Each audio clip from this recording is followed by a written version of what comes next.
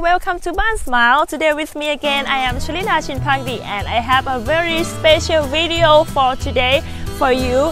Because I'm here in my hometown, I'm not actually in Bangkok. As you can see in the background of me, there is a rice field and there is this little house.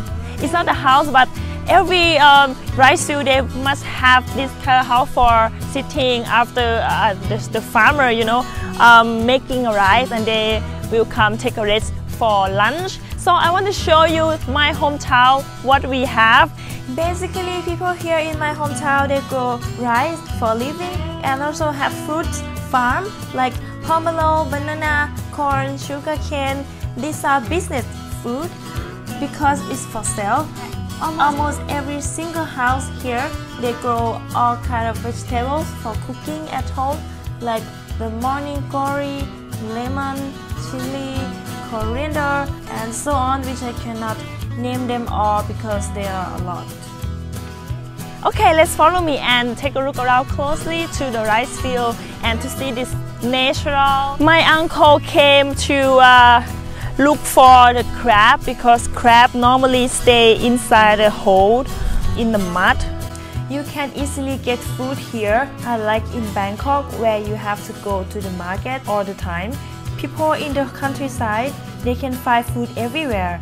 Fish in the river, crab, rice, vegetable, fruits without paying any penny. And all healthy food you can find here. People are very friendly here, more on slow life, not busy lifestyle like Bangkok. This place good for city people like us to come for relaxing and pleasure time, to breathe in the nice air which has no pollution and surrounded by the mountain, also get fresh atmosphere here.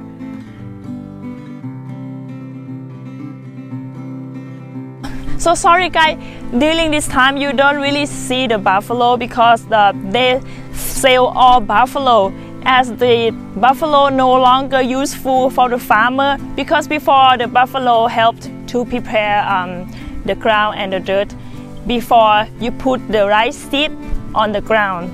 So we don't really use the buffalo now. Nowadays, as the new technology, people only use the machine to prepare the ground and make the rice field. So bye bye buffalo, and you will just only see a lot of cow because we eat cow. Well, me, I don't really like cow. We believe that people who has a lot of cow, you can sell and earn a lot of money. So we think that those people, they're quite rich in the village.